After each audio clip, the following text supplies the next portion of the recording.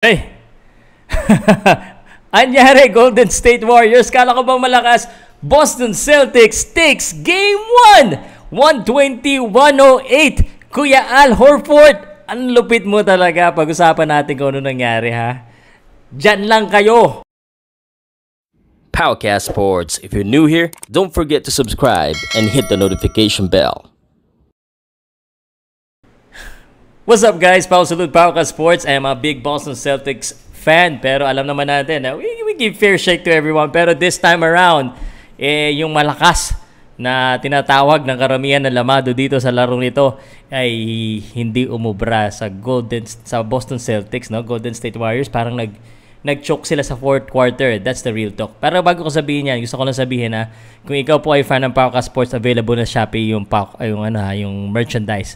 Doon nyo bilhin, okay? Ito yung statistics, no? 120-108. Look at the fourth quarter scoring, pare. Look at that. Look how big is that. Ganun kalaki ang diferensya. That's 40 points. Ganyan, no? Against 16 points lang.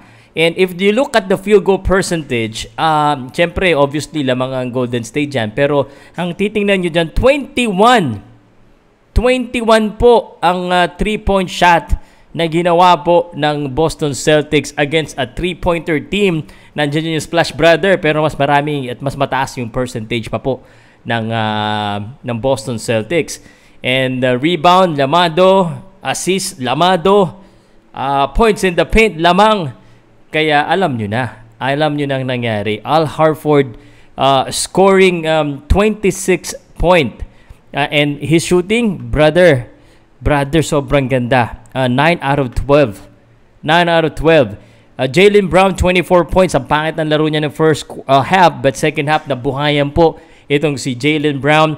And Marcus Smart and Derrick White, 18 and 21 points. Just to remind you, Marcus Smart, 7 out of 11. Field goal, 4 out of 7 3-point shot. And Derrick White, 6 out of 11. Si Jason Tatum lang ang medyo pangat ang laro with 12 points, only 3 out of 17 shooting. Pero yung assist, man, look at the assist.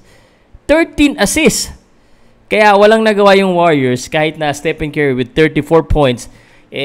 Wala talaga. Medyo hindi naman siya lumamig nung second half eh. First half kasi 21 points na kagad yan si Curry, pero pinaupo sa second quarter. Parang halfway past na ng second quarter sa pinasok. Draymond Green, 0 out of 4, 2 out of 12 shooting. Wala talaga. Si Andrew Wiggins lang yung bright spot nila. Kevin Looney, a little bit of bright spot on the defense and rebounding. Pero no one else. Si Otto Porter, yan. Swerte sila kay Porter.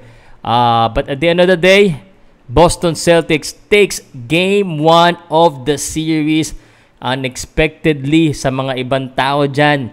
Pero I'm telling you this, if Celtics wins Game 2, Boston Celtics is gonna be NBA champion. Now, Golden State needs to win Game 2 sa Monday po yan sa Pilipinas. So, samahan nyo ulit ako mag-live commentary. Makipag-asaran kayo sa akin. Bumawi kayo yung mga Golden State Warriors fans. Pero yung mga Boston Celtics fan, I need you there, man. We need to keep it going, bro. Comment, like, subscribe, hit that notification bell para dumami rin po ang ating mga basketball fans dito sa channel na ito. Salamat po. And see you sa Game 2.